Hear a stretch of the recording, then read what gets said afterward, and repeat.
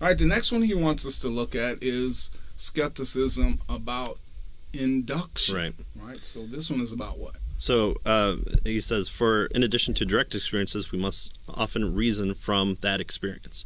We frequently use our brains to reason from old beliefs about the world to new beliefs about the world. This reasoning process can take many forms, but in general, it's called inference. So you're walking along, you come to the edge of a cliff, and you kick a rock down, and you see the rock falls. Well, if you take another step, you should induce that you will likely fall as well. Right, right. But why should we believe that? That's the issue. We saw the rock fall, but we didn't see us fall. Right. So we should just wildy coyote. As long as we don't look down, we can keep going. Don't look down, you're good. Right. Yeah. In other words, we've never actually seen ourselves fall, or we never actually seen that we will fall. If we're just basing it on our sense experience, which is what the skeptic wants us to do, then we haven't seen the future yet, and so how do we know what the future will be like? So again, it's what our experience, what our senses are telling us, not what the scientific process of going, well, I think this will happen.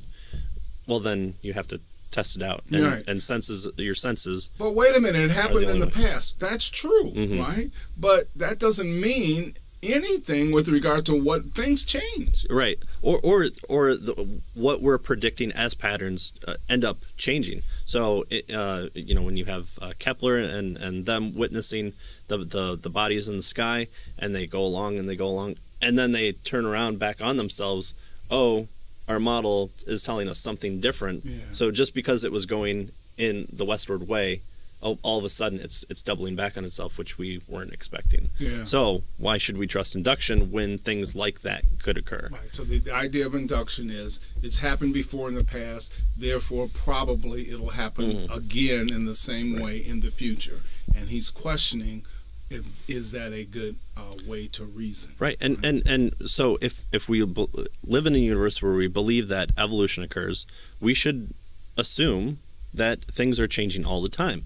So our brain chemistry, our makeup, we should imagine that we're evolving into something more suited for our environment. The universe could be, having a bigger hiccup in the heat death, and so the speed of light could dramatically shift in speed, and things could change because of that. We could go from living today to not living tomorrow. The sun could all of a sudden, use up all its energy or explode. There's nothing really there to give you the confidence to say what happened yesterday should be happening today. Right. I call it. It can be called the turkey problem. Right. The farmer went out, bought to the market, bought a brand new newborn baby turkey, took him to to his farm, put him in the turkey, coop, pen, whatever. You put turkey's in, right? And the first day he fed the turkey, right? He went into the shed, got the feed, came out and fed the turkey. He did that the second day, the third day, the fourth day, the 50th day, the 100th day, went into the shed, got the feed, come out and gave it to the turkey, right? So the turkey, is getting bigger and bigger. The 200th day, the 300th day, went into the shed, got the feed, gave it to the turkey. The 350th day, went into the shed, got the feed and gave it to the turkey, right? The 360th day, the 361st, 2nd, 3rd. On the 365th day, he went into the shed and came out with an axe.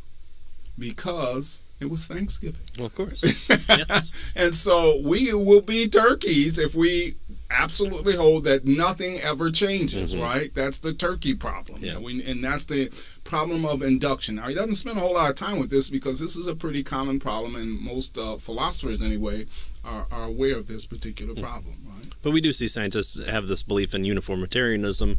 What happened yesterday informs what happens today. They almost are forced to do that in order to do science, and yet the issue he's making is we need to be skeptical about that. Right. Because there's not a good reason to believe that the future will be like the past. Right.